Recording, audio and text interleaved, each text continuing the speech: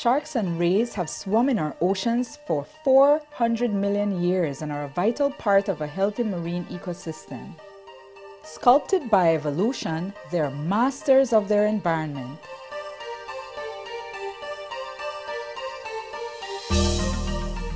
Sharks are highly vulnerable to fishing because they are long-lived, late to mature, and bear few young. Only rarely dangerous to man, and usually due to mistaken identity, sharks have an undeserved reputation as killers. They are the ocean's top predators, like the jaguar is the king of the rainforest.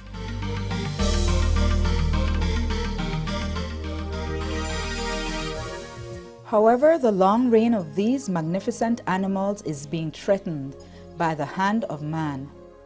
Millions of sharks and rays are caught annually worldwide, principally with nets and long lines to feed an ever-increasing market. Many are captured in small-scale fisheries, but the vast majority feed the huge Asian fin market. What is driving the shark fishing globally? In the Christian world, shark meat is on the menu for the Lenten season as a purported white meat. In Asia, shark fin soup is a much-prized delicacy and a status symbol. Markets are full of dried shark meat and fins, which sell for $100 a pound.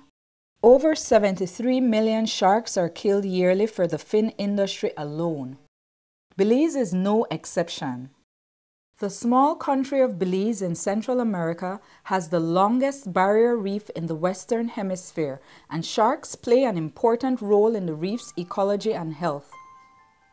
Like the jaguar's domain, the rainforest, the reef is a complex living system which relies on the health of its various parts for its survival.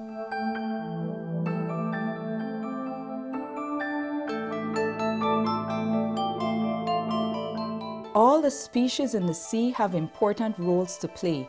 You can remove a few individuals in a population and not hurt the reef, but when you remove entire populations or species, the reef can no longer function properly.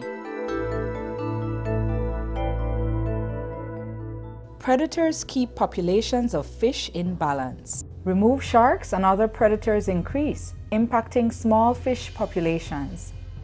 Herbivores such as the parrotfish and tangs are the tidy garbage men that keep the reef clean of sediment and algae. If they are missing, the reef rapidly becomes overgrown with algae, which smothers and kills existing corals and makes it difficult for new corals to grow. This adds to the damage and threats from climate change, sedimentation, pollution, coral bleaching, and ocean acidification. In Belize, sharks are rapidly being eliminated by artisanal and commercial fishing. As elsewhere in the world, they are being exploited for their meat and the Asian fin market. In hidden fishing camps throughout Belize, mostly Guatemalans with Belizean fishing licenses are gill netting and longlining for sharks in huge quantities. Even baby sharks known as pups and females with embryos are not spared. The fillet is salted and stored wet in barrels. 1 barrel equals the meat of 100 to 300 sharks. 2,000 pounds a week is exported to co-ops in Guatemala with no benefits to Belize's economy. The fishery has been exploited significantly at a level far beyond the local resource capacity. It's certainly on the decline.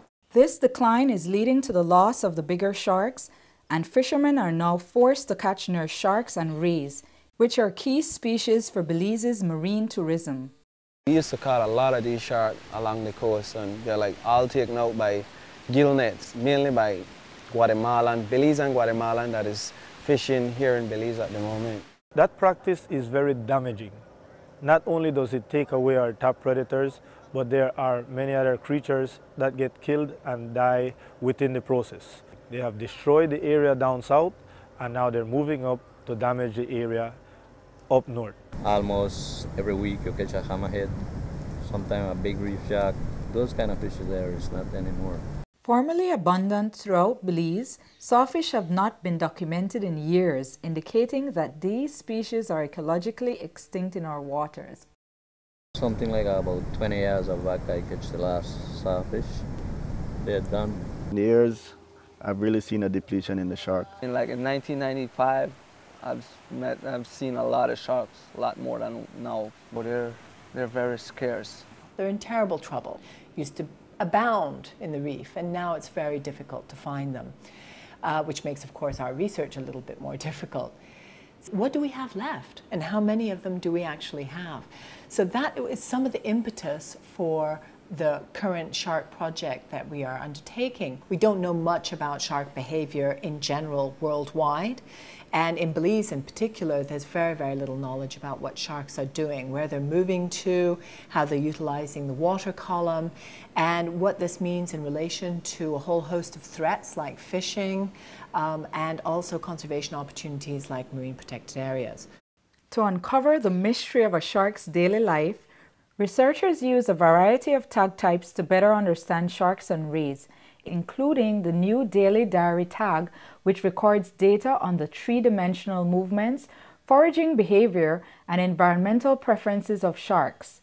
Recovered tags provide a diary of the animal's life over several hours or days.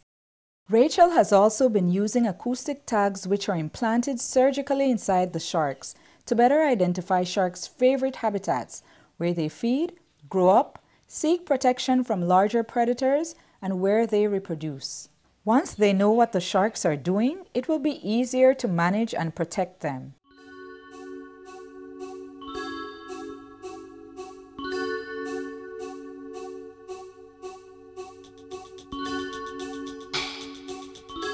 In addition to a better understanding of shark behavior, Rachel's research has produced some disturbing data. How safe is it to eat sharks? They found with testing the meat from landed sharks that 87% of all the samples were contaminated with very high levels of methyl mercury. It is incredibly bad for pregnant women, children, and even adults. Methyl mercury accumulates over time in muscles and the major organs of the body. It is a potent neurotoxin that causes neurological damage and even death in high doses. If we continue to eat mercury-laden fish, especially sharks, we are all poisoning ourselves. Sharks are worth a lot more alive than dead. Why? Tourism is the biggest GDP earner here in Belize, and marine tourism in particular is incredibly important, and sharks form a very strong component of that tourism. We will make money more to keep them alive than dead. It's better to see them in their element than on the table. A dead shark probably worth maybe a couple $100, and alive you could see that shark over and over again, especially if you take tourists to see the shark. Just to see a shark from the boat, they get so excited. I can take a long list of what one shark would bring in compared to one shark would give a commercial fisherman on a one-time seating. We're talking millions of dollars in comparison. At Hulchan Marine Reserve and at Shark Ray Alley near San Pedro, sharks are the main attraction. People visit Hulchan is not only for the Hulchan Channel, which is very popular, but also for Shark Ray Alley, just to get the chance to swim with the sharks. It's one of the things that stand out, and people go back to tell their friends, oh, I swam with the sharks. It's a highlight of their vacation a lot of times. It was really, really impressive. I mean, they're just very peaceful, and you felt like you belonged there. I mean, they were just doing their business, and they were just kind of looking at you, but it was really, really fun. But be right next to a shark was fantastic. Was you cannot describe it. I first jumped into the water. It was just full of a lot of nurse sharks all over the ground, and they were swimming around each other. They're just beautiful, absolutely gorgeous. So swimming with them just amazes them, and it gives them a greater appreciation for sharks in general. They're very important economically for the tourism and for the future tourism. And a lot of that money is used for education programs. We want people to keep having the opportunity to come back year after year to swim with the sharks. This is my fourth time in Belize. I've seen this type of sharks. I have several encounters with sharks, and they're like, I mean, as long as you don't mess with them, they go on doing their own business. People end up leaving with a good impression and a very happy feeling about swimming with sharks. Nearby, Keycocker has a similar attraction, but here there is a problem. Nurse sharks are being catch a lot by fishermen. Keycocker, there's literally no shark anymore just because they've been fished. The guys they caught with the sharks, they had about maybe 20-30 sharks on board, which affects the park because these sharks move out to a certain area to go and mate. And when they go and mate, it's much easier. They're in big schools. You get up to 20, 30, up to 40 of them in big schools mating. And that's what these guys do, is they just put the gill nets around, catch the sharks, and then they would sell it to the restaurants as some type of fillet. That cannot continue. You take away the mothers that produce the youngs, then you won't have any youngs, and you don't have any industry. You just put that whole cycle to a complete halt. Sharks are an exciting attraction at the Blue Hole and Lighthouse Reef. The sharks in a whole is very important for the tourist business because the tourists, they want to see sharks. These are more Great Caribbean reef sharks, and they're very curious at points. They'll come around, have a look at us, move off, and people all get excited about this. I've seen 1 or 2 boats coming into by Lighthouse Reef, fishing the sharks with their nets, spears. In a whole, I think it's very bad, and we need to protect the sharks. We have to put a stop on people killing these top predators. It cannot be continued to fish the way it is now, especially at the extent that it is being fished.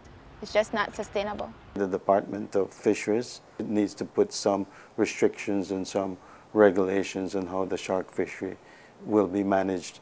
I believe that what is necessary in order to protect sharks and rays here in Belize is to have a ban on shark fishing altogether. Because once they take all the sharks, then what will we have left? Just stop fish shark. I'm willing to stop killing the shark. We should stop the killing of the sharks. Shark fishing does not benefit Belize. Sharks are not safe to eat. Sharks are worth more alive than dead. Many sharks are a sign of a healthy and resilient reef. In 2009, the Republic of Palau banned shark fishing. In 2010, the Maldives banned shark fishing. In 2010, Honduras banned shark fishing. And in Belize, when will we do right by our sharks? These magnificent predators have been around for millions of years, but as they disappear at our hand, we need to ask ourselves, who is the predator now? So we have a choice: drive sharks and rays to extinction, or help them to thrive so that our fish and our reefs survive for years to come and support our children and our children's children.